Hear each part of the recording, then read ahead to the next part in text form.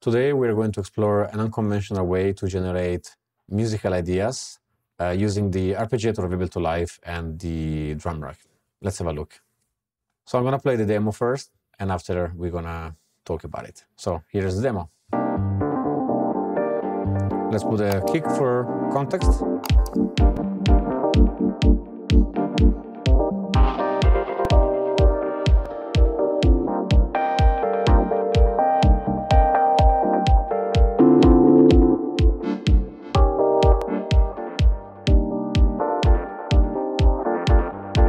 So as you can see, if you focus on the drum rack column, you can see that each pattern is randomly picked by the arpeggiator in a particular sequence that you choose.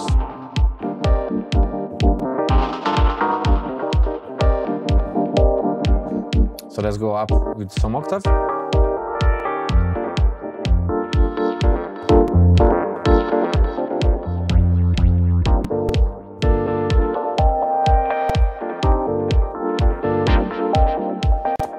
Okay, so you get the point. So what is happening here in a nutshell, I have inserted inside my drum rack 128 sample of Rhodes, you know, with the North key Rhodes type of things. Very important, it's all the Rhodes needs to share the same harmonic content, all of them needs to be in the same key. In my case, I choose all of them to be on D minor. And that's, you know, basically the secret of it. You know, if they are not in the same harmonic content, then you're not going to have a very good result in that sense. I've made a video last week about this, so check it out. And it's basically about how to select and filter down all the samples that are in the notes of your desired choice. So you can check that here. After done all of this, after insert all the samples, I just made sure of one thing, that all of them needs to be on the choke. If they're not in the choke, let's just take out the choke. If I play one note, the next note, everything is overlapping and it's not very good. So that's why we have the choke. Next things, obviously, is the arpeggiator. And in my case, let's just put an arpeggiator from the beginning so that we're going to see what we're going to do here. So, arpeggiator from the beginning, play one note. It's just playing the same note all the time. So, what we're going to do here is to put the steps, like 4 steps, which means that it's going to choose.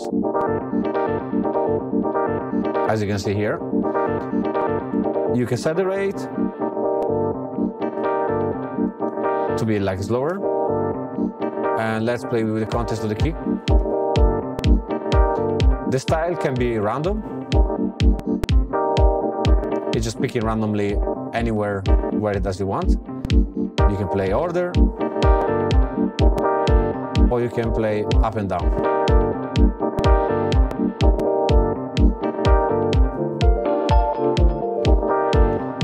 The distance is telling you how much distance do you want to be between the pattern that is selected. So you can put 6.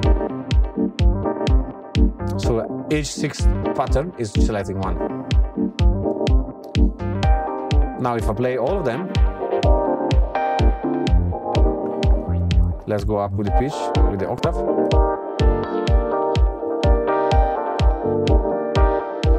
So basically this is the way to generate those musical ideas on a go. And sometimes you can have really cool random sequence that then you can record and base your track on. One cool thing that you can do with those Rhodes, it's basically to control all of them, the transposition, the random panning, the attack, the decay, the sustain, and the release. So, for example, all of those Rhodes have the transpose on 5.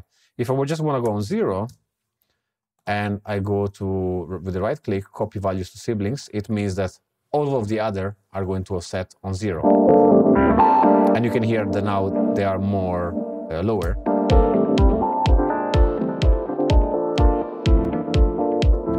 Another cool thing that I always put is the random panning. Random panning means how much randomization of the panning do you want to be. So if you set to 100% and you put to the siblings, is going to be extremely on the left and on the right, which is a bit too much. So let's go on a 20%, copy value to siblings.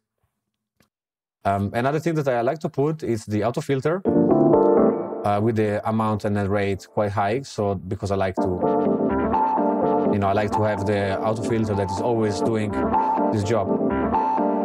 And more importantly, well, you can also put a glue compressor with a sidechain if you like, but that's another type of aesthetic that you're going to choose. Another cool things, it's to have two return tracks, one with a reverb and one with a delay, so that there is this kind of tail. So you can choose, all the segments that you like to do.